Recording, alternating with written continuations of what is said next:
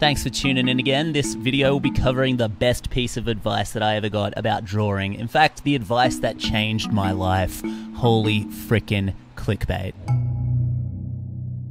I'm making this video because the top comment on the last video I made, the AMA, was about the advice that I shared right at the end. And I think I want this channel to have a little bit of that element where there's a bit of utility for other creative people or just other people in general.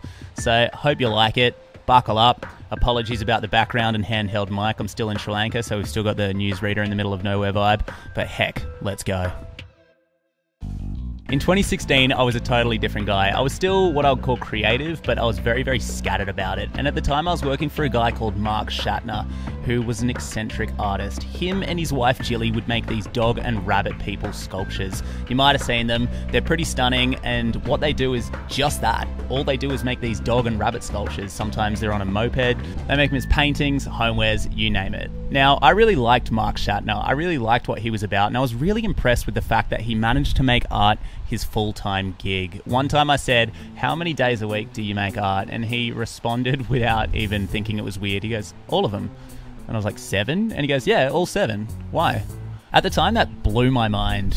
It wouldn't blow my mind now, because now I know what it's like to find something that you love enough to do 7 days a week, where it doesn't even feel like work. It feels like a day's wasted if you haven't done it. But at the time, I was like, dude, what? Anyway, his passion was super contagious. Very fun, wacky, creative guy. Me, though, I was kind of young and angsty, and I did what young, angsty people do best. I complained. I'd be all like, "Mark, I don't get it. You're an artist. You make all this stuff. You've kind of got this whole world, this whole stuff that you can just milk and do all the time. I feel creative. Why can't I do that?" Just nice, whingy language. And one day, I guess the complaining had got to an all-time high, and he gave me a bit of tough love. He said, "Campbell, you know what your problem is? One day you write a song, the next day you write a poem, and then the third day you do a drawing, and none of it adds up to anything. All you're doing is laying a single brick of a million different houses and expecting that one day it'll magically become a mansion. It's not going to happen."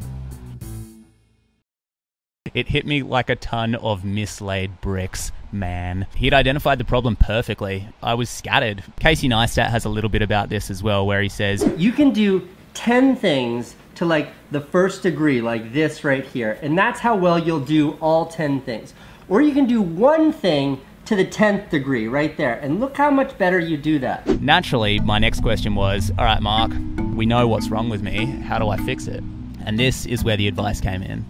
He just said, draw the same thing every single day. He's like, "You've got so many mediums, I'll pick one for you. It's going to be drawing. And what you're going to do is just draw the exact same thing every single day. Just try it for a year and then we'll reassess." I didn't have anything to lose, and this guy knew a lot more about art than I did. So I took his advice. The only problem left to solve was what I was going to draw.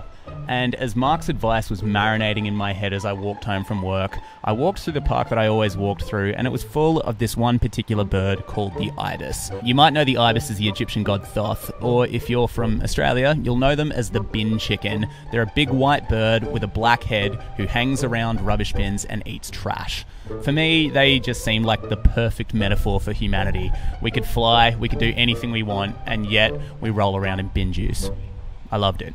Once known as the white ibis, the species has evolved into a superior scavenger.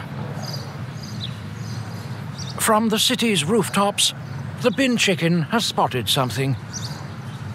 Bins. So I went to the pub and I drew this. Then I drew this. Then I drew this. I ended up drawing 9 ibises that night, and I posted them to Instagram. And I started to kind of get a sense that I was building something. I started to get a sense that I was laying bricks of the same house. But that was only the first day. The second day rolls around and I draw another ibis. There's another brick in my house. Third day, another ibis. 4th, 5th, 10th, 20th, 30th day. I just keep drawing these ibises like Mark Shatner said. And you know what happened? I got really bored of drawing ibises. But I still wanted to commit to the advice, so I was like, well, shoot, if I'm gonna draw ibises, I may as well make them interesting. Screw it, I'm gonna add jokes. So I start adding jokes to the ibises, just little comments about my city, little bits of social commentary. And I get really into that. I get really into the social commentary that comes along with the ibises, to the point where the ibises, by the 100th ibis, just starts to take a bit of a back seat to said social commentary. And it's at this point that I realized the brilliance of Mark Shatner's advice. He wasn't telling me to draw an ibis. He was just telling me to start, because once I start, only then will I find the thing that I'm looking for. But I would never have got there if I hadn't drawn the ibis every single day. And this is true for work, this is true for like dating versus committing yourself to one person, friendship, everything. Like really focusing and investing yourself into something you're passionate about will always yield better results than scattering yourself around, than spreading yourself thin.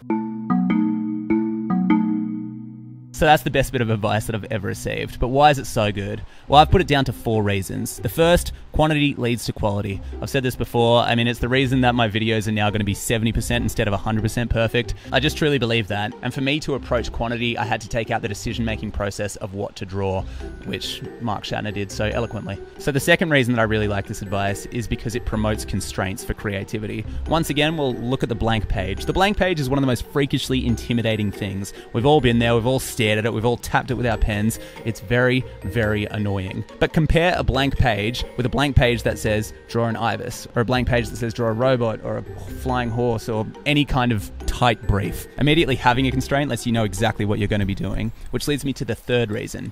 Action comes before motivation. It's not the other way around. I think there's this myth that motivation leads to action, that you've got to wait for some sort of moment of inspiration that strikes you like lightning from the gods. But it's the other way around. Firstly, you need to act, and only then will you find your motivation. So for me, I needed to draw every single day, and I needed to build up that habit before I could properly be motivated to draw what I actually felt like drawing. Now, the fourth and final reason that this was incredible advice. I was using thinking as a form of procrastination. There's a story about a donkey who wants some hay and wants some water, but the donkey doesn't know which one to go to first. So the donkey looks at the hay, looks at the water, looks at the hay, looks at the water. Am I hungry? Am I thirsty? Am I hungry? Am I thirsty? And eventually the donkey dies of dehydration. What a dumb donkey. I was the donkey. I was dumb. I was like, should I make this? Should I make that? Should I make this? And you know what? I didn't start, but I felt productive because I was thinking about it. But thinking about stuff is not doing stuff. It's the complete opposite of doing stuff. And I was in a trap where this deliberation and this pondering and this questioning and this thinking and this strategizing and debating all felt like they were moving me forward, but they weren't. And Mark Shatner's advice of just draw one thing every day got me out of that. I think if you're only good at one thing, that's what you do. And with both of us, it wasn't as though, you know, it had to be art. It was that we weren't particularly good at anything else. So there it is, some advice. I hope it resonates with you. I hope particularly in this time of January when productivity is at an all-time high, we're all a little bit drunk off New Year's resolutions and the feeling of reinventing yourself in 2020 and all this new decade kind of hype. I hope that the advice can help you translate some of that into action. Let me know what you thought. Hope you like the 70% video vibe. Once again, stuck to the weekly upload. Gonna see if I can make a whole year of it. I'm kind of excited by the challenge. Who knows? Who knows? We'll see how we go. Until I'm back at home, I can't really do any more drawing videos because I don't have all the equipment. So hopefully you don't mind the talking to camera vibe. Hopefully there's still some value in it. Subscribe if you're new, unless you didn't like it, in which case, go for a run. Catcha. You thought it was over, but there's one last thing that I want to show you. When I was drawing all those ibises, there was part of me that wanted to experiment. There was a part of me that wanted to bring the ibis drawings to life. Plus, earlier I did say watch to the end. So here it is, the first ever animation I made of an ibis.